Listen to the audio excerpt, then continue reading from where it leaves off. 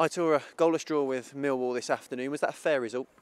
I think so. I think maybe we had no clear chances, but we had a few balls in the Millwall box. It's true that they've had just one at the end of the game. Neil again did a really good save, but again I think it's a fair score because they are a really good team.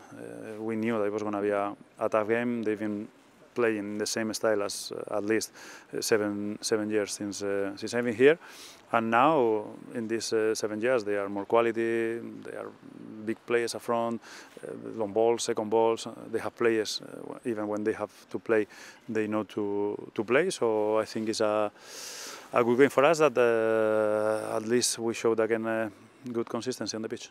Was it a game where both sides cancelled each other out? Both teams were tough to beat and didn't want to lose the game today? Yes, but I didn't want to lose the game, but obviously I wanted to win the game. So, and then the substitution that I did, taking out the leak for Jere, I wanted to keep the ball because I thought at that time that we could create them problems.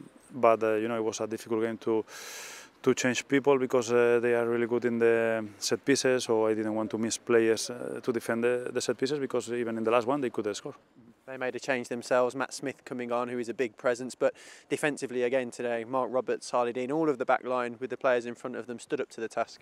Yes, and I said that Neil had done an amazing save, but it's true that he didn't have too much work because Robo, George, Harley, Max, Mikel and Christian have been very good defending, aggressive, so I'm really pleased with them because again with this consistency we would have won against Luton last Tuesday, we would have won against Coventry last Friday, so again it's just to try to recover our consistency because again with this consistency when we played against teams worse than Millwall we are going to win for sure.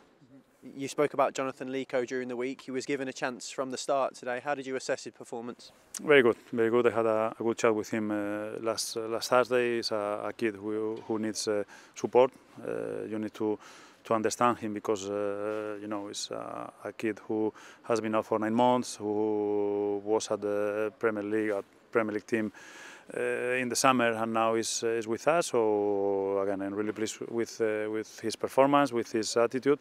But like everybody could see, he needs to learn because one stupid mistake could cost us a sending off, and it would have been difficult. How much thought goes into making substitutions in the game? I know you've spoken to members of the press a little earlier, but I'm sure everybody would like to see attacking players on the pitch, but you've just offered an answer that suggests you don't want to lose too much defensively as well. Yeah, and if you look at the bench and you look at the players who I had to attack, I had Scotty, but if I had put Scotty on the pitch, we would have lost Juki to defend the set pieces. If I would have put John Toral or Riley McGree, I think they don't have the intensity yet that this game demanded. So it was a really tough day to do the substitution because again they are a very good team, they are aggressive, and I knew that it was going to be a tough game till the last second. Is it a case of having patience with this group? The longer they play with each other, the more experience they get at this level, the better they will become as a team. Oh, 100%. I think this is the way. It's impossible to play attractive football, attacking football when we've changed the 11 players, when the team was saved last year and 2 years ago in the last game of the season. So if I would be able to play attacking football and to score a lot of goals and to not concede a lot of goals in this situation, I wouldn't be here. I wouldn't be in Champions League. So it's just to keep going. I can understand everybody's frustration, but we are not here just for the game today or for the game on Tuesday. We are changing a lot of things.